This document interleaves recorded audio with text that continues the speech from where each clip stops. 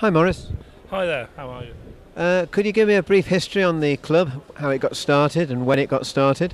Well, I don't know really the date it first started. The ASOC club is a nationwide, in fact it's worldwide. We have branches in Australia, America and all over the world. What time it first started, I'm sorry I couldn't tell you. But I've been active in it for about the last 5 years, and I'm the Midland area organiser. And we've got quite strong. We've got about 800 members in the country, in Great Britain alone, and in the Midlands we've got about 45 active members. And what kind of cars? All cars right across the board? Yeah, they range right from a 1904 auto car, Siddeley auto car, right until the last one produced, which is a 1960 Star Sapphire, and that's the last one that was produced. And this car here is yours, is that right? This car is mine. It's a 1935 long 20 limousine Lord-elect with a hood down at the back, and this is a fine example of what they used to do in the 30s. Lovely example. Yeah, it is. Yeah, it's very nice. So what kind of condition was it when it came to you?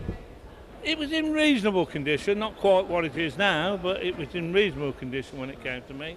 I've done a lot of work on it. I've had it about 5 years, so yeah, it's very good. So how do you find the show? Is the show very beneficial to the club? Well, yeah, because obviously it puts the name out. The name Armstrong Siddeley is not so well known these days.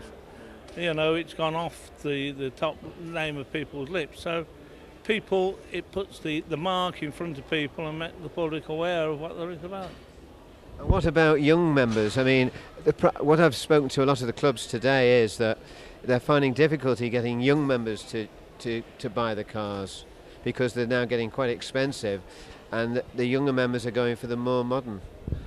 I think you're right. This is a problem, getting young members to buy the cars. It's one of those things.